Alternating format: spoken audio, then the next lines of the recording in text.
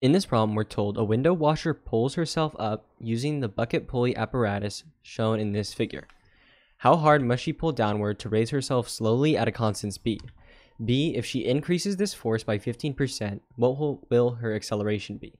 The mass of the person plus the bucket is 72 kilograms. So this is going to be our image. And so the first thing that you want to do whenever you solve a problem like this is draw a free body diagram so we know what's going on exactly. So we're going to do it based off the bucket, right? So the person inside the bucket. So this right here is going to be our bucket. And imagine we've got our person in it. So what are the different forces acting on this person? So the obvious force is mass times gravity. So the weight force, right? So gravity's pulling them down to earth. But what other forces do we have? So if you look at the image here, when they pull down on this, I want you to imagine like if you're like in the gym or like you like pull up on a rope and pull yourself up. So there's going to be a force, right? The person's going to be going upwards, right? And I'm going to call this F sub P, right? So the force of them pulling themselves up. And so they're going to get the force from that. But notice how the apparatus is set up. So if they pull down on this right here, it's going to cause them to go upwards. So the more they pull down on this rope, it's going to make them go upwards. So there's also the force of this thing pulling the bucket and them up. So in reality, right, there's going to be another F of P, right? So this pulling them up here, and these forces are going to be the exact same. So that's what you have to realize. So we've got one force from them pulling themselves up, and the other one is from the rope and the apparatus pulling the bucket up from under her. So this is going to be the diagram. And so what we want to say is that the sum of all the forces is equal to, and let's add up all our forces. So we have our F plus P, or F of P, and then F sub P, right? And then what we do is we add them up. If they're going upwards, they're positive. If they're downwards, it's negative. So minus m times g, because this force is going downwards. So that's that. And then what we can say is sum of all the forces is the same thing as mass times acceleration. But keep in mind, acceleration in this case is 0 because they're not moving. So acceleration is 0. So we just say 0 equals, and then it's just Fp plus F sub P minus mg. And so we know that F sub P and F sub P are the exact same, right? Because pulling down is going to do the same amount going up. So it's just 2 F sub P minus mg. And so what we can do is solve for this force, right? So how hard essentially is what we're going to be solving for, right? Because we know F sub P is the how hard she's pulling essentially, right? Because when she pulls, it's going to make her go the same upwards. So if we solve for F sub P, that's going to be what A is. So that's what we're going to want to solve for. So if we say 0 equals 2 F sub P and then plug this in, M, we know the mass of her in the bucket is 72 and gravity is just 9.8.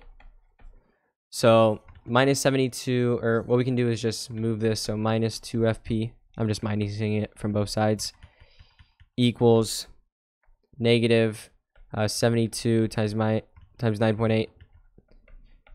These minuses are going to cancel. And so if you divide both sides by 2, right? So this is all gone. Then this minus went away because of this minus. So F of P, if you go ahead and do this, you're going to get 352.8.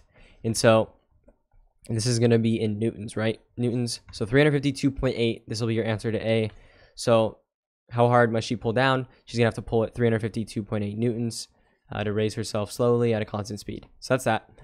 Let's move on to B though. So B is going to be, if she raises this force by 15%, what will her acceleration be? So this is the force, right?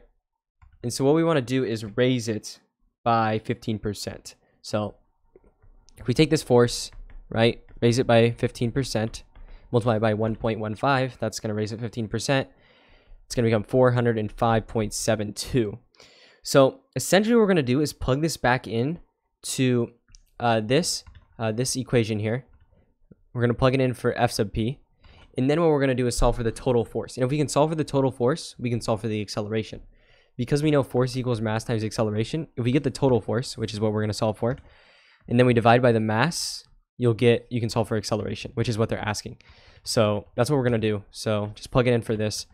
You'll get total sum of the forces equals 2, right? 2 times F sub P, which now is 405.72. And then it's going to be minus 72 times 9.8, right? mg, that's this force. So we're just adding up all the forces essentially. If you go ahead and do this, you're going to get that F, or the total sum of the forces, equals 105.84. So this is going to be 105.84. That's going to be the total force now. And so what we're going to do is use the equation force equals mass times acceleration, like I said before, and we're going to solve. So all we have to do is plug it in, and we can solve for the acceleration. So 105.84 equals the mass, which we know is 72, right? Times A. So divide both sides by 72. You'll get the new acceleration, right?